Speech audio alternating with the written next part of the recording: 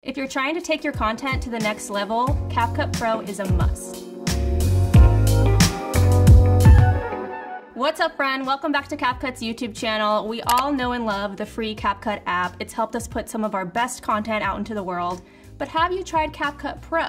CapCut Pro is, as the name would suggest, for pros like you and me, okay? We're talking video animation, filters, retouching, transitions, everything. So let's get into this. We're gonna talk about all of the amazing things that you can only do with CapCut Pro. You may already be familiar with CapCut's iconic transitions, but there are a ton of really cool ones that you can only access through CapCut Pro.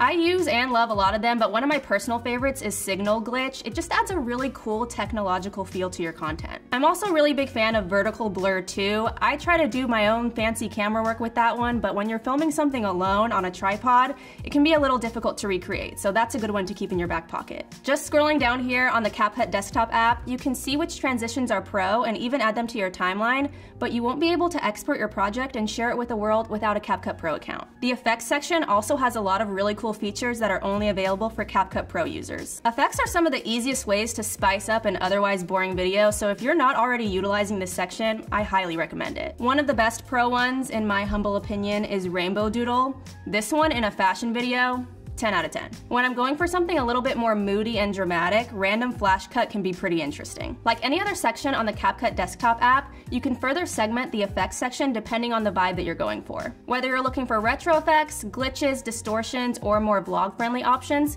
it's all here for you. And you can tell which ones are exclusive for Pro by looking for that Pro sticker on the top left-hand corner. My favorite section on the CapCut desktop app is text templates. You may have even seen me use these in a previous tutorial. I just live in this section. There are a ton of CapCut Pro text templates that can make your content so much more eye-catching and engaging. One of my favorites in this section is the animated location tab, but there's so many options to choose from. I always feel like inserting CapCut Pro text templates makes my content a little bit more visually interesting. It just gives your content that YouTube vlog-esque vibe, elevates it a little bit, and I live for seeing this in other people's content too. Another CapCut Pro feature that I see a lot of TikTokers using is text-to-speech. If you've ever watched one of those oddly satisfying videos where they're telling a story in the background but it's not their voice, that's text-to-speech. It's a really cool feature if you prefer not to speak on camera or if you want to batch a lot of content in a short period of time. You can access text-to-speech under the text section on the desktop app. Simply drag the typeface that you want to use down to your timeline, type whatever you want to say, and then head to the text-to-speech section on the upper right-hand side of your screen. From here, you'll see a ton of text-to-speech options, and the pro ones are labeled accordingly. If you make more serious content, I think the documentary one is great, especially if the story you're telling is a little bit on the spooky side. My personal favorite is Lord Cringe, for obvious reasons. It's just hilarious. Before I let you go, I want to touch on one of the coolest features that you can access as a CapCut Pro user: